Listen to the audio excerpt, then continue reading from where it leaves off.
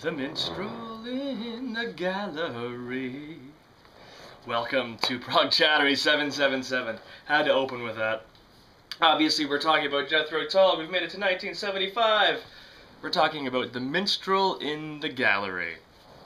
I think this is absolutely classic Jethro Tull. Like I said, I think of Thick as a Brick as being, possibly my favorite Jethro Tull album, because it is one of my favorite albums ever. I listened to Thick as a Brick at the right age, and it really captured something for me. But in all honesty, Minstrel in the Gallery, I think, might be objectively Jethro Tull's greatest album. I absolutely love this record. Ian Anderson's got reservations about it. Again, it's funny, but you hearing the audience, the artist's perception of some of this work, and I think Anderson's criticism of it is, some of the lyrics are a bit too personal, a bit too dreary or whatever. But I think that gives it its strength. They are very honest, relatable, human lyrics, right? There's a. I think Anderson was going through some relationship troubles at the time, breakdown of a marriage or a relationship. I'm not really too sure. I'm typically more interested in the music than the personal lives of these wonderful, wonderful artists. But you could tell, I think, he was feeling a little glum when he wrote the lyrics. But as an album, it's not a concept album or anything, but it is still in that kind of Jethro Tull proggy style.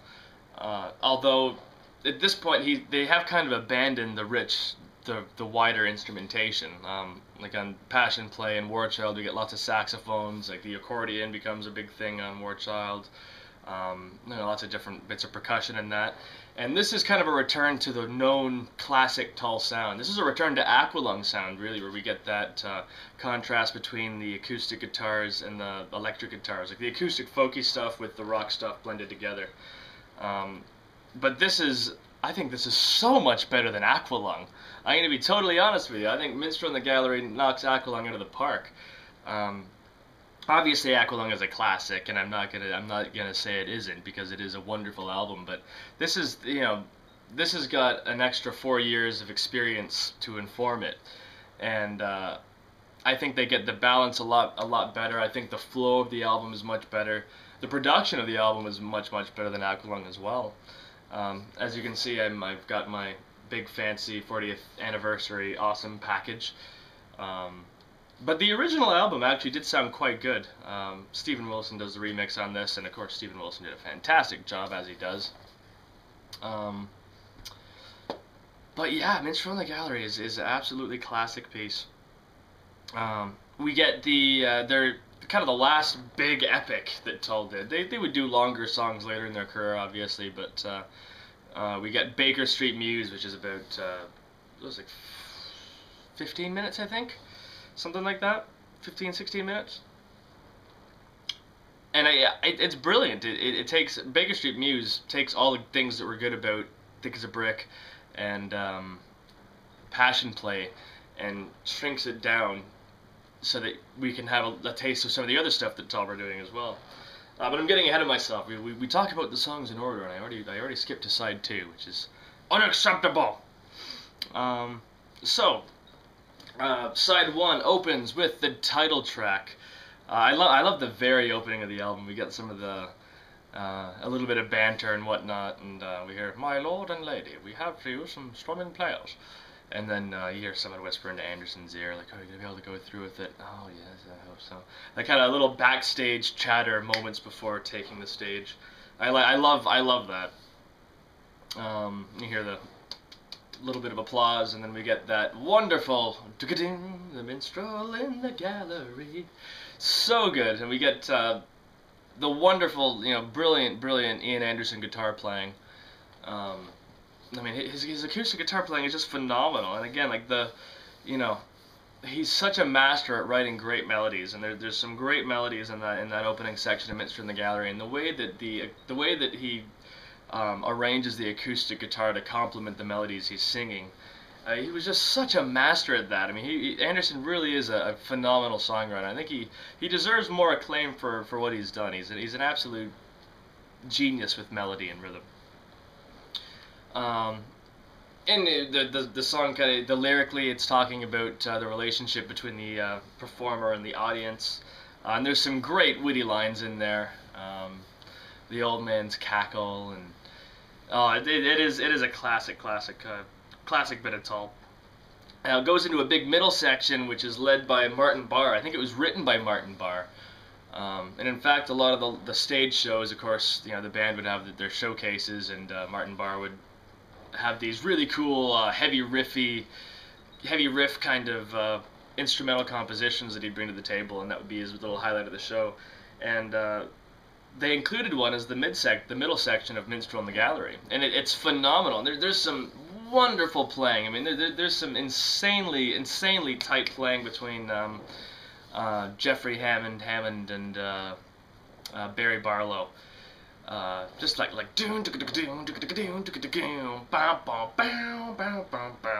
and a lot of stop-start kind of stuff. You can hear the Dream Theater could have probably took a few notes out of that middle section.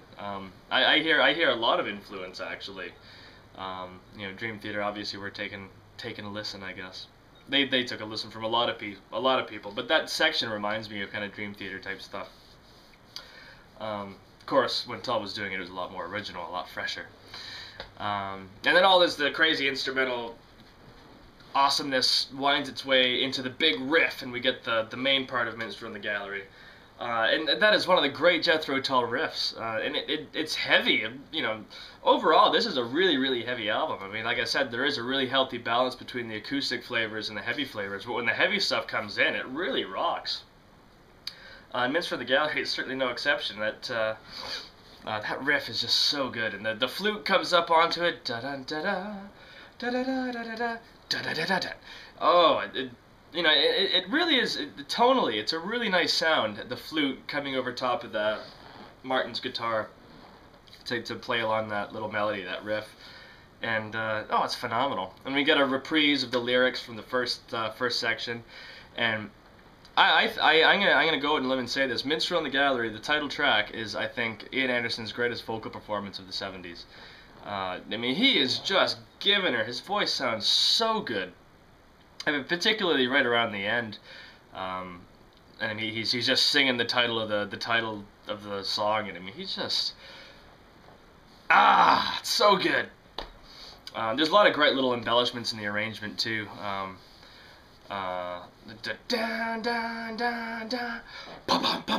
That, like, little things that only pop up once. It probably looked funny as you're watching that, but you know what I'm talking about. You've heard the song.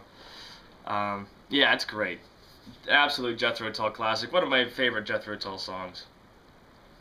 Track 2 is Cold Wind of Valhalla. Then the momentum of the album just keeps on going.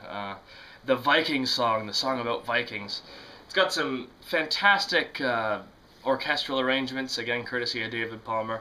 You've been hearing a lot of him. He's been around right since this was, and not long after this he would finally join the band. But he hadn't joined yet. But yeah, anyway, the orchestral arrangements to Cold Wind of Valhalla are great. I said it's got that Viking flavor, so it's a fast-paced acoustic thing that starts it out, and then it launches into exquisite riffery. Exquisite riffery. Kind of similar to the previous song. It starts with acoustic and then it goes into the heavy stuff. And the heavy stuff almost reminds me of some, classic Led Zeppelin. Really good.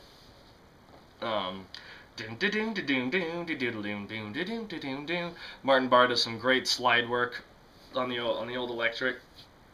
And again, his voice is so good, and the lyrics are wonderful too. We're running a bit short on heroes lately. I love those witty little remarks. It's a very urban album. I think that's something notable. I'm digressing a bit, but the album's kind of pre '76. So still including this one. This is 1975. Have a very urban feel, even though it is very folky and whatnot. There is an urbanness to what they're doing. I mean, he was a city guy. He was living on Baker Street. at the time, and again, we'll talk more about that because Baker Street Muse is coming up soon. Not yet though. So yeah, Cold Wind to Valhalla is really good, and that leads us into track 3, which is Black Satin Dancer. This is a wonderful, wonderful, dramatic love song. I believe it's about two lovers in their final encounter together. They know the thing is over and they know it's done, but they still want one more taste of the honey, if you catch my drift. And it's really, really good. It kind of very dramatic, sneaky intro, and then it goes into a tender ballad, which is very sweet. The melody is, you know, heart-wrenching and lovely piano embellishments courtesy of John Evan. And it goes into the middle section, which it just totally rocks. It goes from that acoustic flavor right into the wild rocky flavor very, very quickly, and it's wonderful. We get an absolutely inspired flute performance by Ian Anderson. I think he just totally overloaded on the saxophones in the previous 3 albums, and you know, I think he was quite happy to return to just being the flautist again, and guitar player and singer, obviously. But yeah, he gets so into it. It's that classical early Anderson flute playing where you know, he's like, he's screaming into it and making silly noises and all the rest of it, and it's a classic piece. Then the first side wraps up with track 4, Requiem. Nice little acoustic piece, just Ian Anderson and his acoustic guitar with a bit of orchestration, and it is lovely. It goes into that melancholy tone that's present like the beginning and ending of Black Satin Dancer, but it is lovely. You know, talking about seeing a lady on the side of the street, but you're so dejected that you don't care. Maybe, I don't know. I hate talking about the lyrics. I end up blurting something out about the lyrics, and I think, oh, that's not what it's about. Ignore that last comment. Thanks. But yeah, Requiem is a lovely little piece. Then we flip the old record over. We don't flip on this because we're in the digital age, and we have been for 30 plus years. Oh God. We get track 5, which opened side 2 originally. One white duck slash 0 to the power of 10 equals nothing at all. And they are kind of fused together. It's kind of a medley of 2 of the little songettes that Anderson was doing.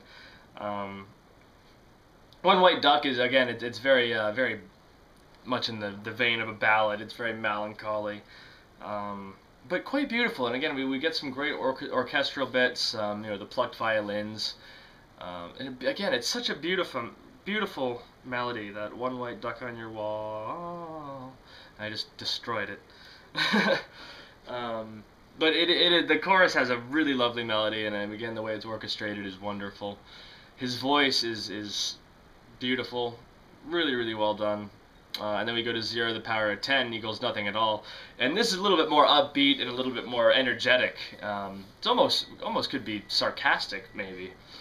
And I think the orchestra is less present on 0 to the power of 10, nothing at all.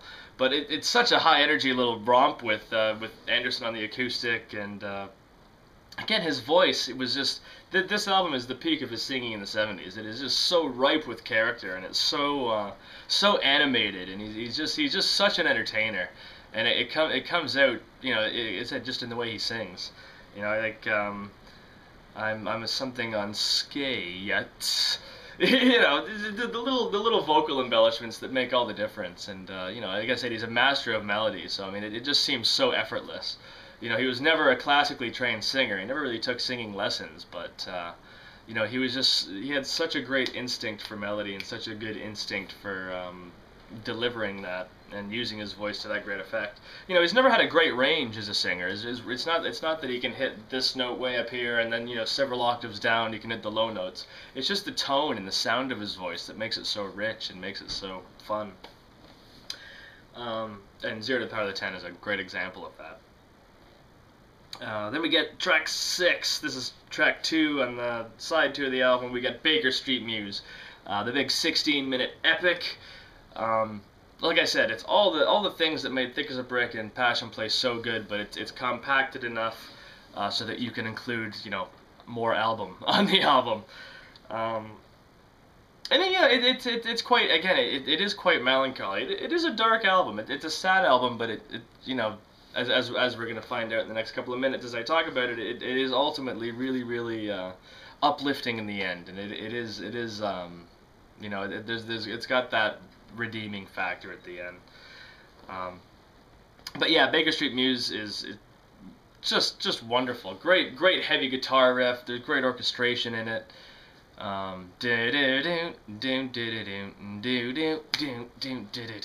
Great drumming. The Barrymore Barlow. Like I said, he's such an underrated drummer, and he's so good at what he does, and he just delivers a great performance. The subtitles in Baker Street Muse, we get Pygmy and the Whore, Nice Little Tune, Crash Barrier Waltzer, and Mother England Reverie. And then there's some great wordplay too. I mean, not only is Anderson so great with melody, he's a great wordsmith as well. And there's some really funny tongue-in-cheek lines. I think during the Pygmy and the Whore section. I mean, just take a look at his lyrics and kind of think about him, and you know, it's so tongue-in-cheek. It's so witty. It's so he's a brilliant lyric writer as well. Crash Barrier Waltzer. Again, that's a section that gets quite dark and quite gloomy. You know, that's the peak of the melancholy bit of the album. But as the song winds up, like I said, it's got that great redeeming payback. One of the great lines is, and if sometimes I sing to a cynical degree, it's just the nonsense that it seems. And I'm just a Baker Street Muse. I get so into it when I talk about it. But that line, you know, I mean, obviously I think he was dealing with some personal stuff when he was writing these songs. And he was aware of that. I think he was probably using it as an outlet to deal with that stuff. And I mean, he was certainly conscious that that was going to dominate the tone and the feel of the album. And so it's great that he throws that little line in there to show that self-awareness. And I think, you know, that justifies the personal nature of the album, I think. Again, he's just such a good writer. I mean, I really envy his knack for, you know, his knack for writing great songs. And then Baker Street Muse, it winds its way back to the big riff in that. And the big finale, and then we hear the sound of Anderson walking through the studio, kind of, you know, just singing to himself, whistling a little bit, knocks on the door. I can't get out. That's a fun little bit of humor. Also, a fun bit of humor. The very beginning of Baker Street Muse, like I said, this is the big 16-minute concept track of the album, and we hear the Baker Street Muse, take one. 1, 2, 3, 2, 2, 3. Starts it, and then second bar screws it up. Oh, shit. Take 2. So you get this huge song, and the first, you know, the fact that he screws it up the first bar. I think that's a funny little joke. And it shows that the humor was still very present. You know, it is a dark album. It's a melancholy album, but the sense of humor is still firmly ingrained there. And after Baker Street Muse, we get Grace, which is, I think, the peak of Ian Anderson's songettes. It's just 5 lines, I think, and the song is 30 seconds long.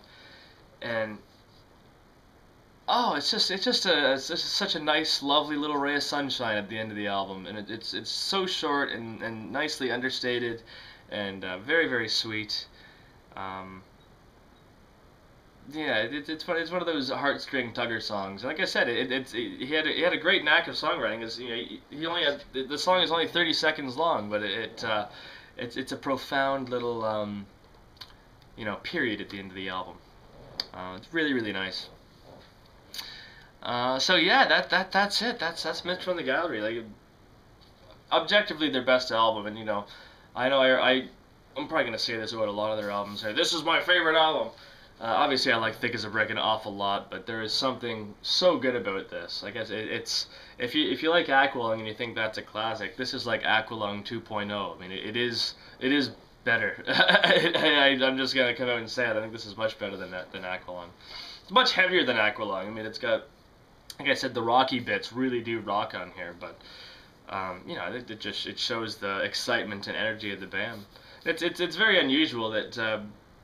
You know, they kind of passed their peak at this point. It's 1975. They passed their peak of like international, global sensationness, and the sales had started to fall on this. But it doesn't make any sense because I think this is, like I said, this is one of possibly the strongest thing they'd done up to their career. It's certainly the strongest thing they did since Thick as a Brick. And the other reason for that is, as I mentioned with War Child, he was distracted with putting a film together at the same time. When he put this together, I think they were just focusing on making a great album. They were also in Monte Carlo, so they were, you know, hanging out in the lap of luxury as they recorded this. And they had the studio. There's the studio. That's the gallery, and then there are the minstrels. But yeah, like I've been saying, it's a great album. It's essential. You should check it out. Disc 2 on the special edition is a live concert from Paris on the 5th of July, 1975. And it's actually, the live concert was released before the album, so there's not that. I think they play Minstrel in the Gallery. That's the only new song that they play. But it's great. It's got a live recording of Backdoor Angels on it, Bungle in the Jungle, Wondering Aloud, Critique Oblique, the little section that they kept from Passion Play, which is a great little moment. So that's good. Anyway, I'm wrapping it up for realsies. Thanks for watching. You've been watching me chat about Minstrel in the Gallery, a fantastic album by a fantastic band, Jethro Tull. Stay tuned next time for one that I'm not as big a fan of, but we got to do it because we're doing them all. We're going to talk about Too Old to Rock and Roll, Too Young to Die. So stay tuned for that. Thanks for watching. Send me a like, subscribe, and comment if you like. And we will see you in the future. See you later.